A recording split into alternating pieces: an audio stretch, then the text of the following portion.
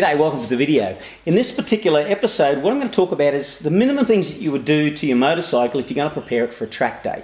So if you have a sport bike like this BMW S1000RR, there's a few things that you need to do. I mean, you could get the bike and ride it as it comes from the factory out on the track, but I think you'll find that this information will be quite useful to you on the minimum things that you should do.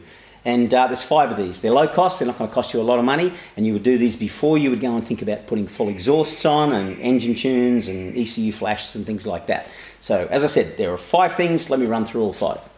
Number 1, you would replace the factory brake pads with a set of performance pads. On this particular bike, we replaced the factory ones with a set of Brembo SRs. And the reason we do that, and by the way, they're not full-blown race pads. They're particularly designed for high performance, but not the extremes of, super hard racing.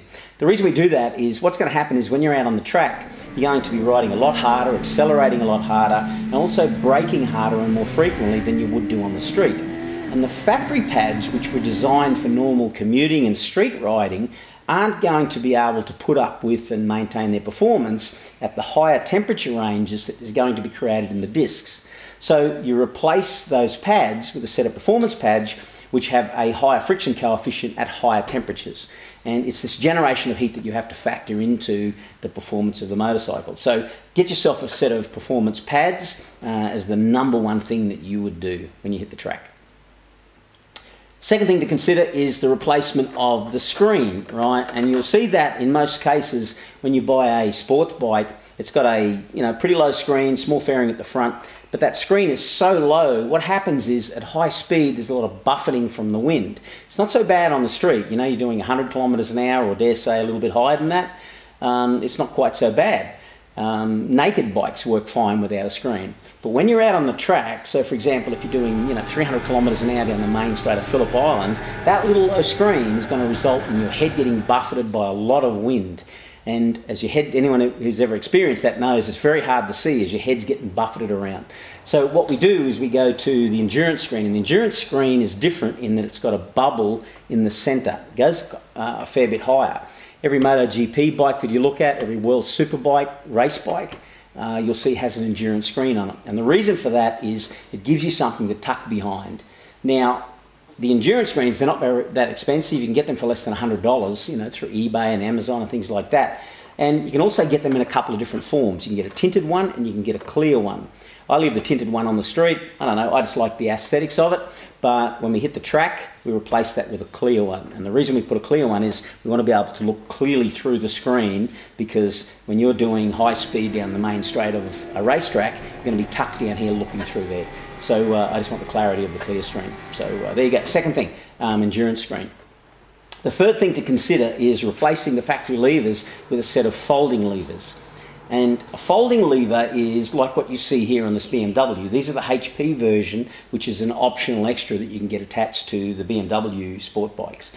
And a folding lever is simply a lever that folds up, and you'll see it will rotate 90 degrees upwards. And it stays down, right, wobbles around, but then you can push it back up. The reason we put these on here is when the bike falls over, and invariably it's going to happen on a racetrack, when the bike falls over, it's most commonly what's going to happen is the controls are actually going to hit the bitumen. When the controls hit the bitumen, if the bitumen hits the levers, it will put pressure on these, and if you don't have a real high quality set of levers, it's going to break them off. Right? And there's nothing worse than a broken lever on the racetrack if you don't have a spare, because now you've lost that particular control, and if you've lost that control, you're not going to be allowed to go back out on the track. So a set of folding levers aren't that expensive.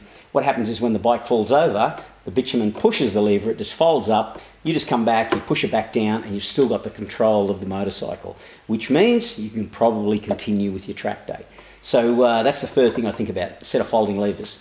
Fourth thing, set of rear sets. And we recently made a video on this, how to set these up, the reason why we put these on here. And to give you that piece of information from that video, in a nutshell, it's simply this. A good set of rear sets positions your feet and legs in the correct position to be able to assist you so that you can attach properly.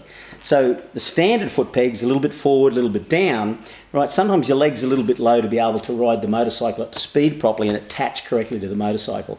So we put a set of rear sets on, gets our leg in the right position, and then we can attach to the tank or through the lower body much more effectively.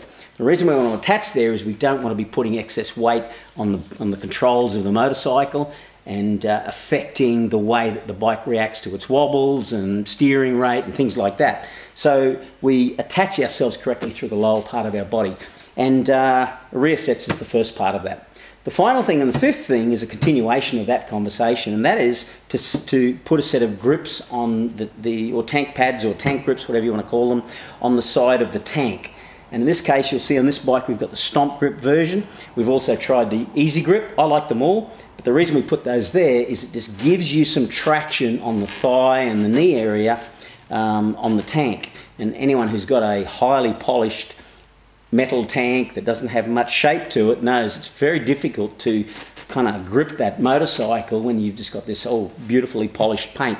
So we put these on here and they just allow you to get much more grip and traction on the side of the tank so that you can attach more effectively. And as I said, they go in combination with a good set of rear sets. So there you go. But whatever brand you choose there, you know, it's whatever suits you. Like I said, I've got these Stomp Grips on here. I just like the real coarse nature of the Stomp Grip, but Easy Grip's a really good product as well. So there you go. 5 things to think about. Replace the brake pads with a set of performance pads. Put an endurance screen on your motorcycle. Put a set of folding levers on the bike. Set of rear sets could cost you anything between $250 and $2,000, depending on what your budget is. And the last thing, put a set of tank grips on the sides of the tank to assist with your attachment. There you go. Hope you enjoyed that video and got something out of it. I'll see you on the track.